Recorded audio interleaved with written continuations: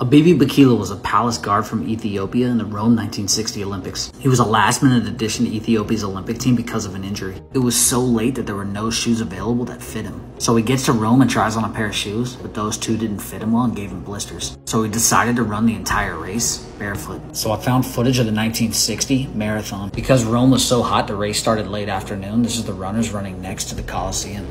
Here's Bikila running barefoot. He, of course, ran the entire race with no shoes.